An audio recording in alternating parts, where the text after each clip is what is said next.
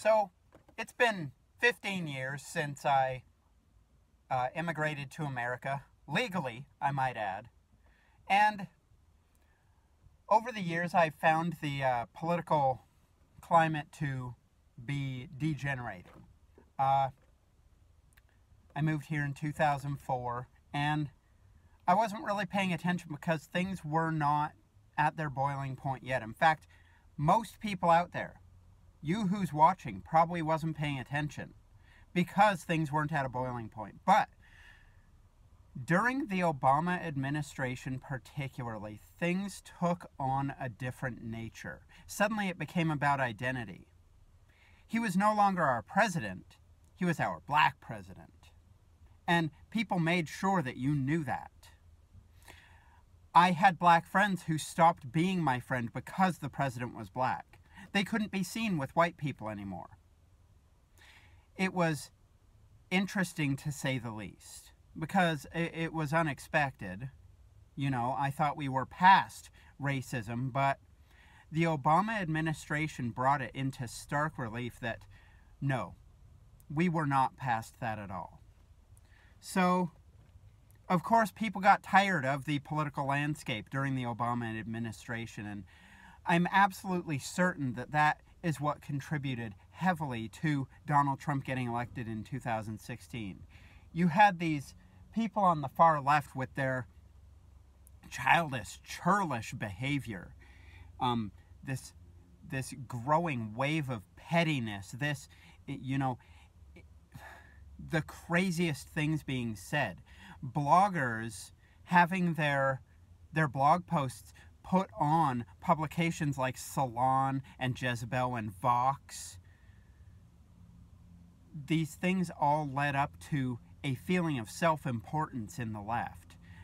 When it came time for the political machine to start running again in about late 2014, beginning of 2015, the left was all but certain that Hillary Clinton was going to be elected. They knew it was going to be their person. There were some fringe people who were like, yeah, Bernie, Bernie's going to get elected. No. He didn't have the power. And people on the right knew that. People on the right were like, yeah, there's no way Bernie's getting elected. Even if the people want him, Hillary's just going to plow through him. And she did. She did with the help of the DNC, a corrupt organization in itself. Not that the RNC probably isn't, but the DNC actually showed its colors, where the RNC is still kind of keeping it close to the cuff, keeping it quiet. Okay, so there were a lot of people who wouldn't have voted for Trump in a million years. They might have even voted for Hillary if they didn't first have people come up to them and say, if you don't vote for Hillary, you're a misogynist. You're a racist. Why would you vote for anyone but Hillary? The only other alternative is a racist, misogynist, evil person. And by extension, you must be one. Well, sorry to say, but humans are, by their nature, pretty, oh no, what is the word? Pretty stubborn. I'll use stubborn. And if you go ahead and tell somebody that they have to do something or they are something bad, guess what they're going to do? They're going to go ahead and do it.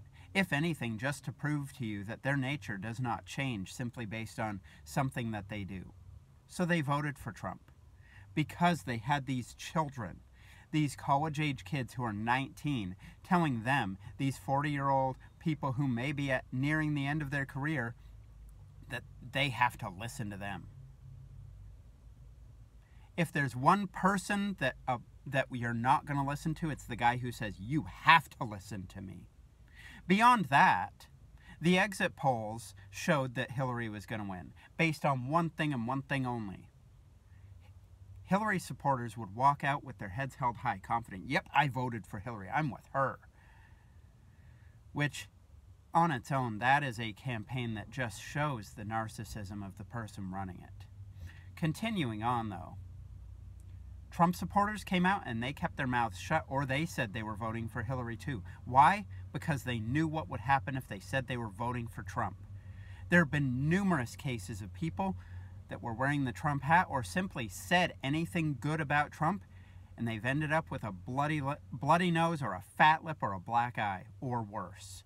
A bike lock to the head, let's say.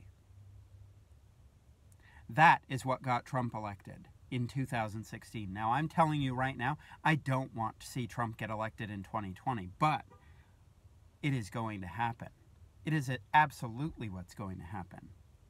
And he's going to get elected in 2020 because of what's happened in the past 3 years.